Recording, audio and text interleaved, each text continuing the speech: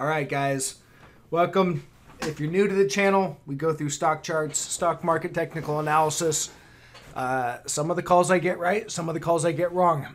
And so we'll go through here. Let's see what we got and try to read what the chart's telling us today. NASDAQ futures here. So Qs, as I've been pointing out on my channel, the tech stocks, Qs, FANG, that's really the most important thing to be watching because the market cap weightings that those things carry in the indices pretty much throw their weight around and move the indices. So we definitely want to keep an eye on those. And that's why NASDAQ and the Qs is really the most important when it comes to understanding where the S&P 500 and the market as a whole is going to go. So here's what we got. We dropped down on the NASDAQ futures, undercut this support level that you can see we had right here and have since recovered. Now we have this uptrend line right here that's really been in place since April. And this uptrend line is held every single time. And this impulsive drop here, we undercut all the way down here. We're starting to creep back up. So this is a daily chart. If the day closes back up in this area, that's pretty bullish because that was a pretty hard sell-off and they were able to bid it back up and recover support. So that would be a false breakdown, bear trap, something to watch for. Obviously, the day's not over. Now, if the day closes below here, what I would expect is at some point in time, we'll probably get a back test of this trend line right up here. Could be on Monday or Tuesday. Some point in time we'll get some sort of a back test, but that most likely will be resistance and we will have started the next trend to the downside because this trend will have been broken. All right, so that's NASDAQ futures. Let's look at the Qs. Same deal here on the Qs. You can see uptrend line right here. And you can see lots of reactions. We had a nice impulsive sell-off from the top, undercut all the way down here under this 275 level. We're starting to creep back up, but again, you want to see a close. This is a daily chart, so a daily close back around this 281, it's about 282, would be a recovery of that broken support. If it can't recover that and the day closes, down below broken support, then I would say that is going to be pretty bearish, and that is going to mean that this rally support line, this trend line that the Qs has held really since April, it'll be the first daily close below that trend line. And you want to see not just a marginal close below, you want to see it close, down here around 278 or 275. You want to see a nice impulsive close below. But if it can't do that, and so a close below the trend line, I guess is what I'm trying to say. A nice solid close, daily close below is bearish. That's a nice break of support right here on the daily chart. A close back above or at or just slightly below could be read as potentially bullish. So we'll watch for that. Okay, let's take a look at the dollar and gold. Here's dollar starting to break out. This is a daily chart, so we haven't broke out yet. You got to wait for the daily close. Let's look at the hourly chart here. All right, so this is what I was saying I thought was going to happen, but you've got this kind of downward bullish falling wedge, which was playing out. It kept undercutting and walking down this wedge here, but it looked like it was going to break out to the upside. And when you see price action like this, when it's just consolidating right at resistance, not moving down but not breaking above, then oftentimes you get some sort of an impulsive breakout. And that's what this was right here. Broke to the upside. We're not, it hasn't moved too much above. So again, that daily chart will be key. If a daily, if it can't hold ابove here and doesn't get a daily close and falls back down, then that would be pretty bearish because on the dollar, because that would be a false breakout basically on the dollar. So watch for that. But if the dollar can move higher here and does hold, then again, I look for a back test all the way up here at this 95. And I point that out here on the weekly. 95 is the trend line that you make on the weekly. You can see we've just had several reactions. We've broken down below it, but I'm looking for a back test of that. or at least up in that area. It doesn't have to do a full back test, but at least something to go up in that direction. That's what I'm looking for. So if the dollar continues to break higher, then expect to see gold continuing to fall. Now let's go start with the daily. You can see that we're starting to break this triangle, the symmetrical triangle, that pattern that we've been making, but it's not that impulsive. So that's the thing that gives me pause. When I see a breakdown of a trend line and it's not impulsive, I usually don't believe it. I look for the false breakdown, or, you want to look for the fake out when you see something that's not impulsive. When something's impulsive and you see lots of traders jumping on board, usually it'll stick. So we'll watch this. I mean, you can see here's the hourly. It's breaking down. Gold is continuing to break down. If this continues and can stick, then look for, ultimately, I think that puts 1790 in play on gold. Here it is, 1790. That's a nice, healthy pullback on gold. Maybe down to 1750, somewhere right in that area. Could even undercut, but any undercut I would expect to be a false breakdown. You should see a lot of buyers step in. But that's a nice, healthy pullback on gold that is in a bull market. So this trend line, this upward trend line right here, this red one, that's your bull market.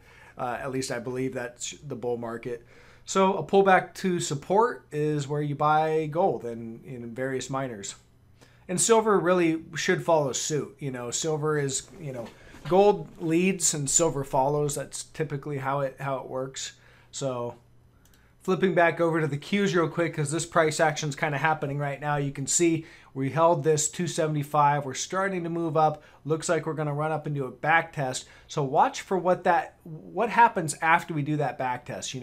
Do we run up and back test and then reject and start to sell off more? It should be impulsive, the rejection, or does it recover or chop around here and kind of hold in this area? That's something to watch for. Small caps, IWM, for anyone who's interested in this. So all I really have for IWM is I've got this range right here, this area, and I think if I mark that out with a shape, there it is. So this is a big consolidation range in IWM. I marked it out here. The lower end of the range is sitting right around 145.50, and the upper end of the range is sitting about 159.50.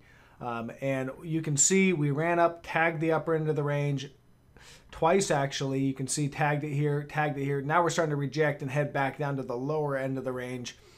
So IWM really, for bigger picture, consolidation range, this big sideways range, a break below is bearish, and until then, we'll probably hold in this range for a little while. So right now, we're sitting about middle of the range, so kind of no man's land. Nothing to really do there, for me at least. The other thing that gives me a little pause on, more selling, I guess, in the short term, is the VIX and the UVXY. It's not really popping today. It's being sold into. And this was what I was talking about. Usually when you get that, what happens is you've got traders that are offsides, or they're positioned way too aggressively to the long side, things like that. And we had a lot of froth in this market. People were buying these COVID stocks like crazy, thinking they were never going to go down. So what happens is there's a rush for the exits, and during that rush, that repositioning, you get that surge in the VIX. And once the repositioning takes place, then the VIX usually will come down, or can come down. So oftentimes you'll see, even in a bear market, after that initial repositioning, that initial surge, the stocks will continue to fall, but the VIX will actually continue to fall. Volatility will continue to fall as well. So usually the volatility spikes on that initial repositioning move, and then you can often see that continuing to fall. So I'm not seeing the VIX surge more today. Doesn't mean it can't continue next week.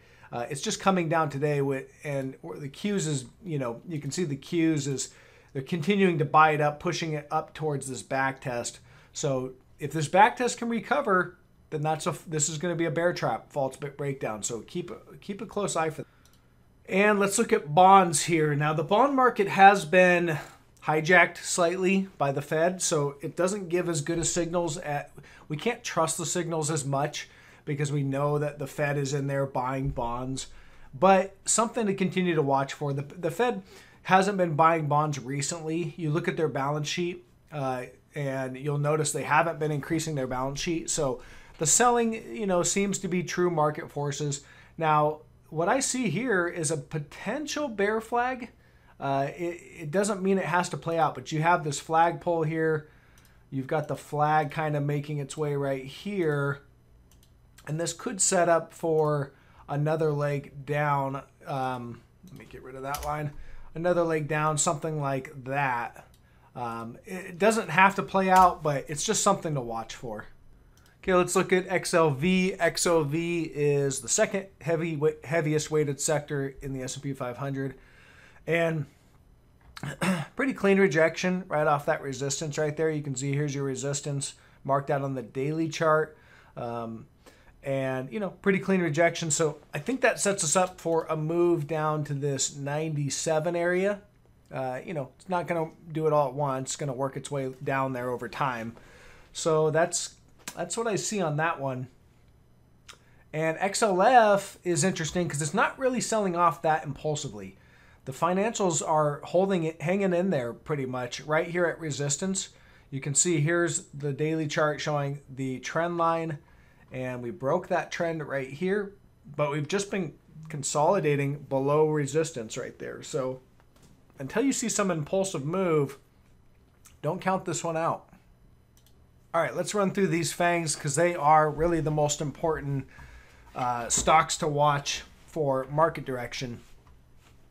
Apple, we've got a trend line here off of the March lows. Reaction here. This is the hourly chart. Several reactions along here. We had the breakdown, which ended up being a false breakdown, bear trap when it gapped up and ramped higher. So that was your bear trap.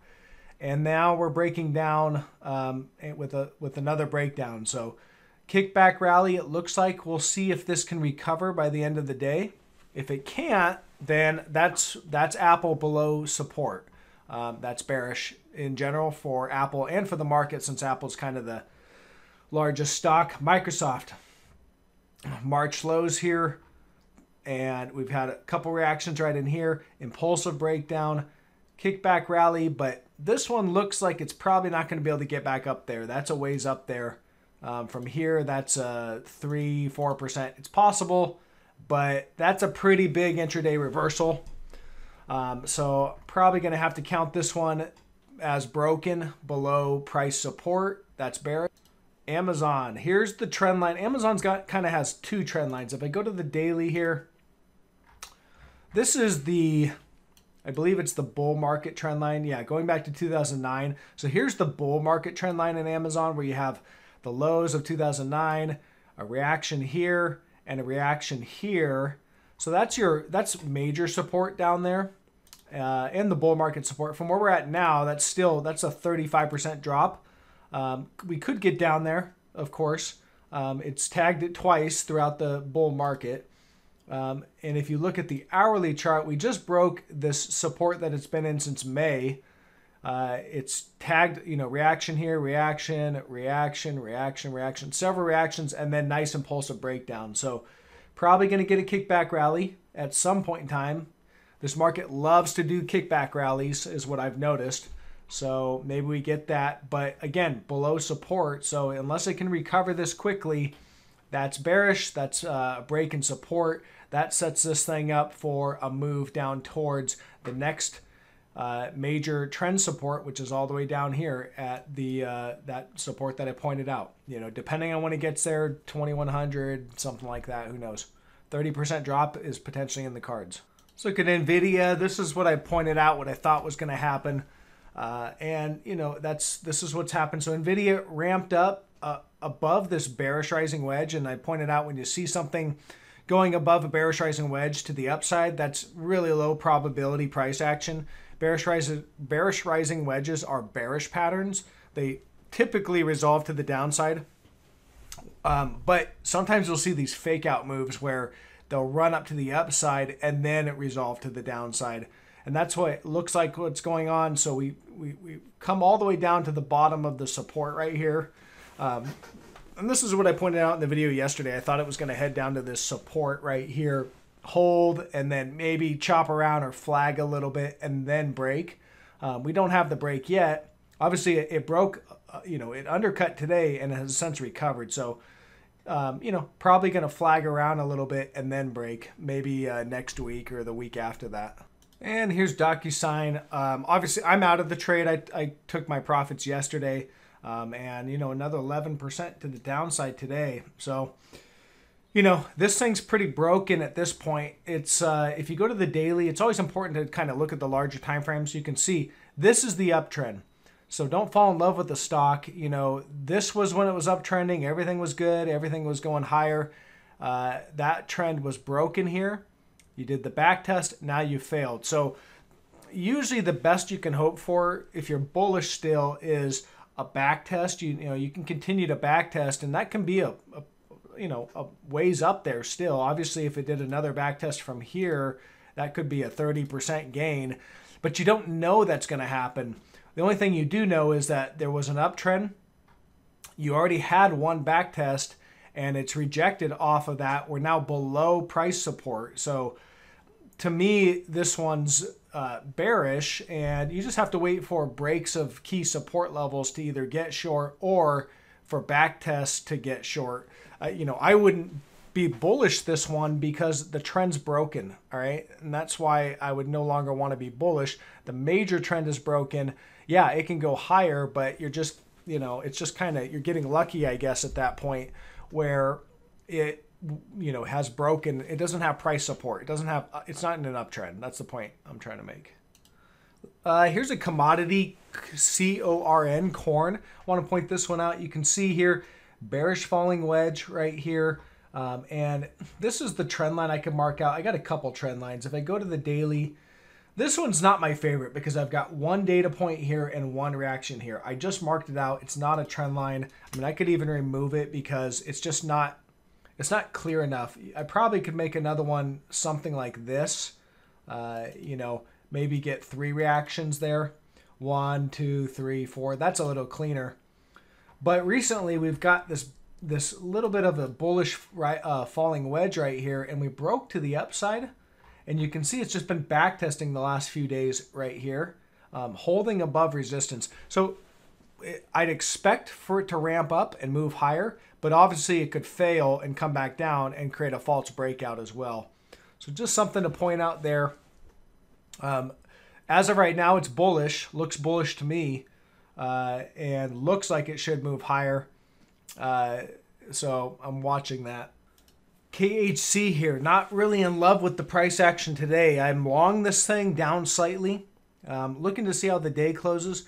But here's the thing, the black line here is major support and / resistance, sitting at about 33.25, 33.30, something like that.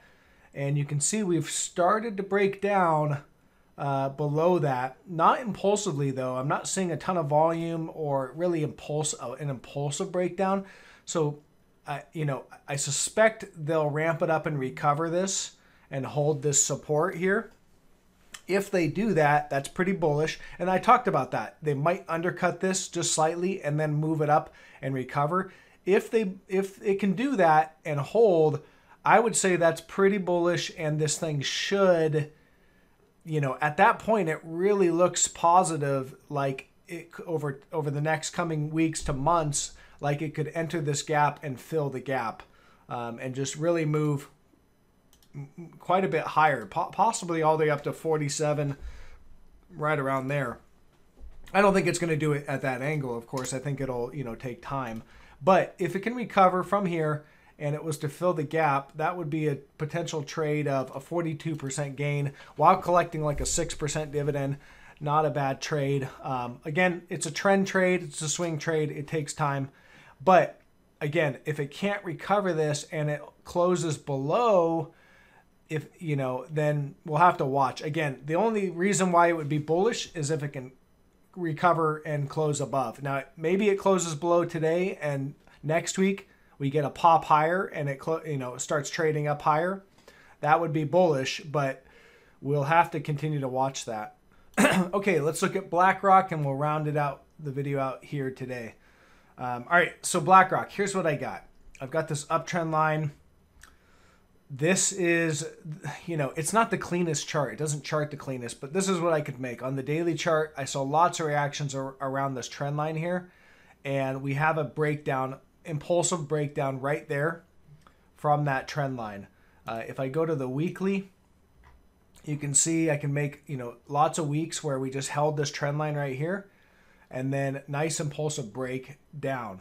I can't make a trend line any other way on this that really captures a lot of reactions. I mean, I could do it something like that, and that's been broken.